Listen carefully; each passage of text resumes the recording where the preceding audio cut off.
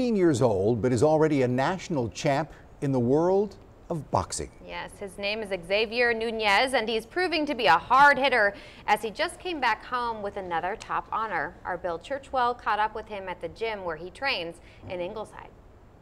Yeah, you don't want to mess with this kid right here in the ring. That's because he's already making waves in the world of boxing. This is where you can find Xavier Nunez. Most of his time is spent right here in front of a punching bag, training for his next title. And at just 15 years old, his hard work and focus is paying off. I fought a lot of great experienced fighters and came on top. This is video of Nunez in action as he fought his way to gold at the National Junior Olympics in Charleston, West Virginia, recently for the 125-pound weight class, an accomplishment that hasn't happened in decades for a local boxer. He's not just boxing any normal kid at a smoker, he's boxing the top of the food chain. Jordan Penny, owner of Elite Fitness in Ingleside, has been in Nunez's corner every step of the way. Nunez training every day for the last couple of months leading up to the Junior Olympics. Very proud. He's definitely the future for boxing at Corpus Christi.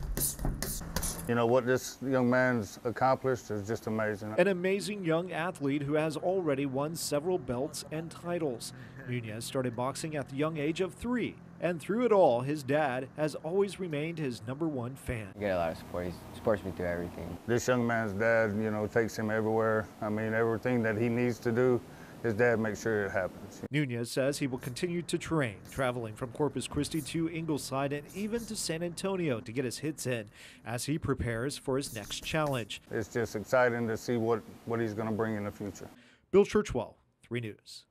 And he's exciting to watch there on video. Wait till you see him actually in the ring. In the ring? He's a machine. In person. A machine. Oh my gosh, I love it.